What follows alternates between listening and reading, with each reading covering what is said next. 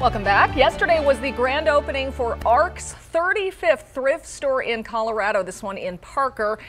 I love ARC, and this was a perfect opportunity for me to meet our Ambassador of the Month. Every month we feature a new ARC employee. Laura Eisenbrandt is this month's ambassador. ARC's main mission is giving people with disabilities job opportunities, and Laura has worked for ARC for 7 years at different stores. She just started in Parker this week.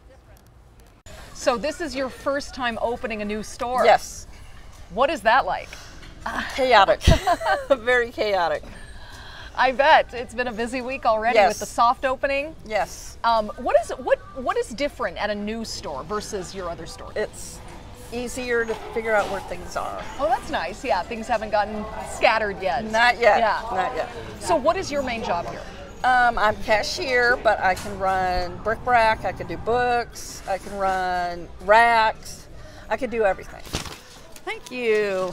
And you have an awesome day. It helps people get out with disabilities to get a job and keep a job and get them money, of course.